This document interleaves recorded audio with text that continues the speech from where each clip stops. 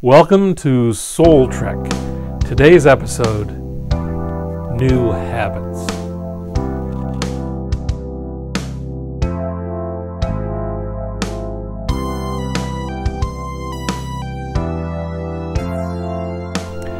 Now, I have to admit, I was going to call this episode of Soul Trek Teaching an Old Nun New Habits. Sort of a riff on that old saying about you can't teach an old dog new tricks. The fact of the matter is you can. Even this old dog can be taught new tricks or new habits, new things to improve our life, new things to improve, well, in this case, it's our spiritual journey. Back in 1974, my brother had a record, the Doobie Brothers, what were once, I always get this backwards because it makes no sense if I get it backwards. What were once vices are now habits. And the big hit off of that record, or one of the big hits, was Black Water. And I loved listening to that song. I loved listening to that record. And when you got the record on the turntable, vinyl records, of course, back then, and you had the record sleeve in your hand, you just kind of look at every part of it while you're listening to the record playing. And that title intrigued me. What were once vices are now habits. Now that probably has to do with drug addiction. What were once vices, what were once things that we weren't supposed to do have now become habits. Things that we have to do, like we're addicted to them. So I'm not really talking about that kind of addiction, but I am talking about how it is possible for us, even people like me who are elderly, like an old nun or an old dog, I can be taught a new habit. I can achieve a new habit in my life. And the way I heard it explained recently was someone said, if you make a plan to run for an hour every morning, that's really a difficult thing to achieve. And so rather than making running the habit, make putting on your sneakers the habit. And that's all. Just make the plan that every morning at 8 o'clock or whatever time you put on your sneakers. And then eventually you're going to start adding to that and adding the running to that as well. The same sort of thing applies in our spiritual journey as well, our soul trek. For example, if we want to develop a habit of prayer, that's a really difficult thing to achieve. Especially if you're kind of going at it cold.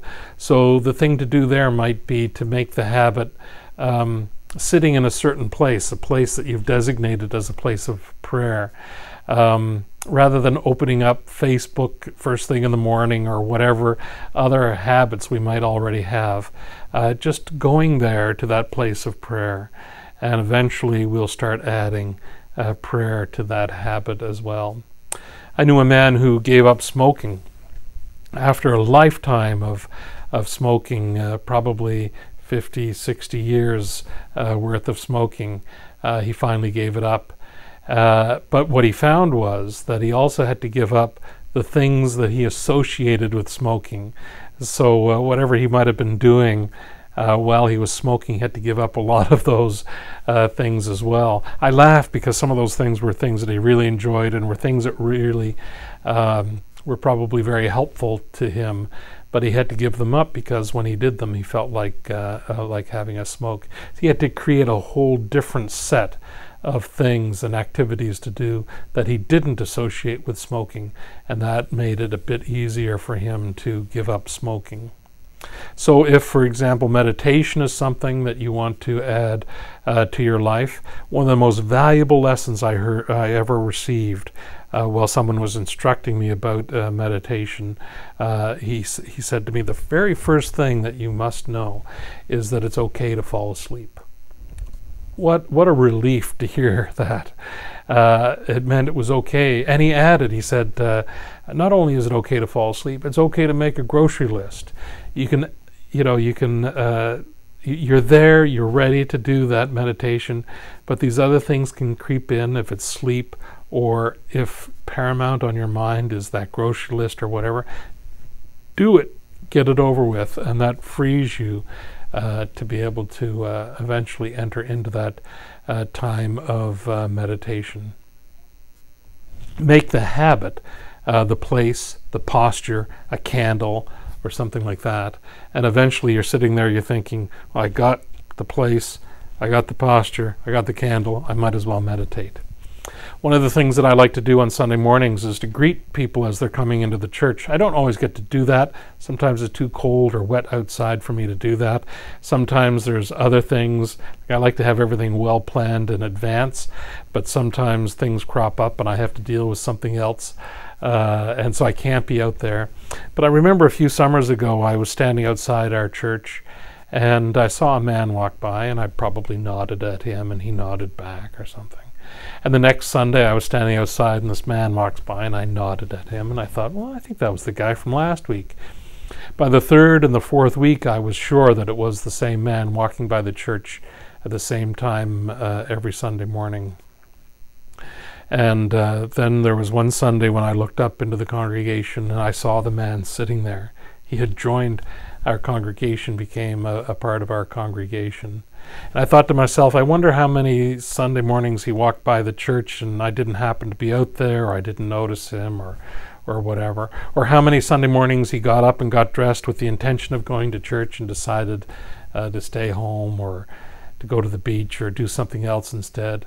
I wonder how many times he got up with the intention that he might go to church that day before he actually did come in and join the worshiping community. He had to create all these other habits, rather simple little things, before he created the habit of actually coming into the church and worshiping with us. That's one of the things we can do. We can make the habit getting up and getting dressed on Sunday mornings, and eventually we'll say to ourselves, well, I'm up, I'm dressed, I might as well go to church. I might as well add that to my routine, my habits. I think that's helpful for us. Not to try and create big things in our lives, but to create those little things that enable those bigger things to help us on our soul trek. And we don't need to worry about it so much. I mean, we put so much pressure on ourselves that we have to do it this way. We have to do it the way the experts do it, and stuff like that. I don't think we're in a hurry. I don't think we need to get it perfect right away, but just to start in little ways. And I'm sure God appreciates it, and I'm sure we all will benefit from that. And it actually reminds me of a line from Blackwater. And I ain't got no worries, 'cause I ain't in no hurry at all. God bless.